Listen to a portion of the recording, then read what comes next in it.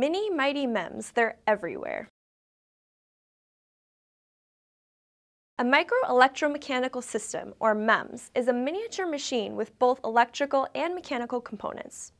And it can be impossibly small. MEMS can range in size from several millimeters to less than 1 micrometer, or 1,000th of a millimeter, and not visible to the human eye.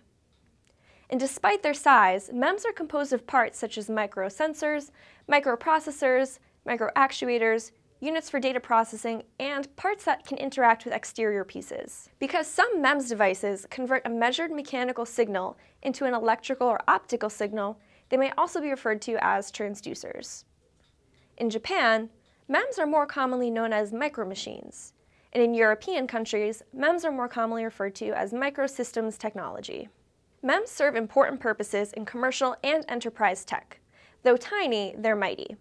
They're what deploy airbags, ensure insulin pump accuracy, and control building heating and cooling systems. MEMS are also responsible for auto-adjusting screen orientation on smartphones, detecting environmental changes in molecular manufacturing rooms, adjusting flow in inkjet printers, and much more. As MEMS become smaller, require less power, and become less expensive, they're expected to play an important part in the wireless Internet of Things and home automation. Do you know these tiny machines were in so much? Let us know in the comments, and remember to hit the like button.